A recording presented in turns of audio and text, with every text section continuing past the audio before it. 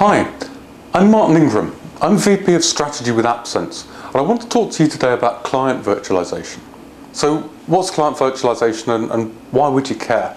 Well, you can't help but have noticed all the conversations that have been going on hosted virtual desktops over really the last 3-4 years.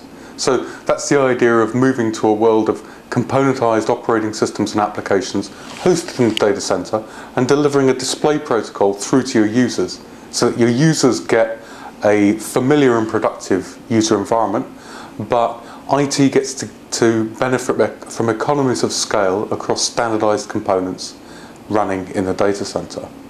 That's all well and good, and that's great, but it doesn't solve the whole problem, because even today, if you look out across your estate, you'll find that maybe, well, depending upon your business, that maybe 50% of your users are already using laptops. So for them, a completely hosted solution really won't work, because they'd need connectivity back into the data center. And we also know that laptops are one of the more expensive platforms to manage. So we need to find a way of improving the management of laptops as we go forward. The problem is that laptops are actually very different from the hosted case in many different ways.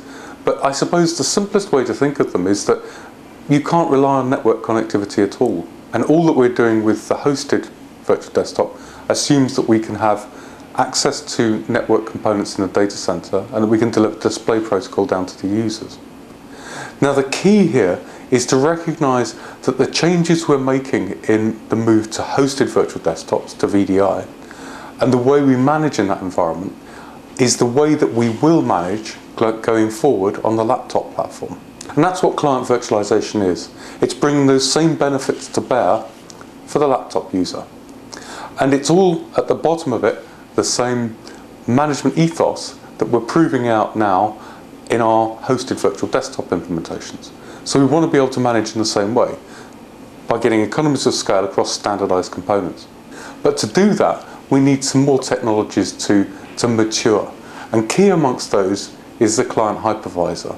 Now we've become very used to buying servers with hypervisors already installed. And this model is going to move through into the laptop so that we can start to get the separation between the operating system and the hardware that we need in order to deal with the operating system as a component on the laptop platform.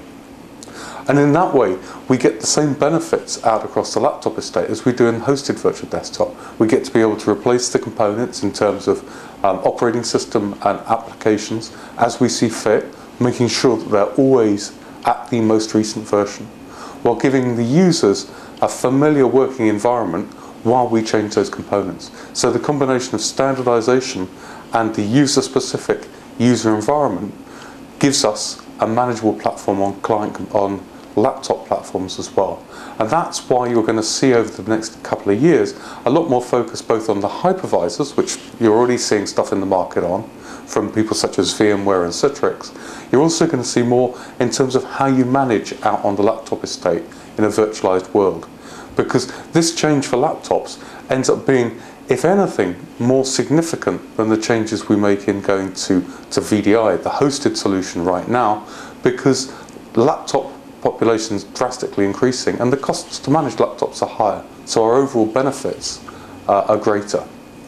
So in this way we bring the benefits of desktop virtualization through into the laptop world and hence to a whole new population of users who are currently not well served. Thank you for your time today, and look out for more news from AppSense over the following weeks.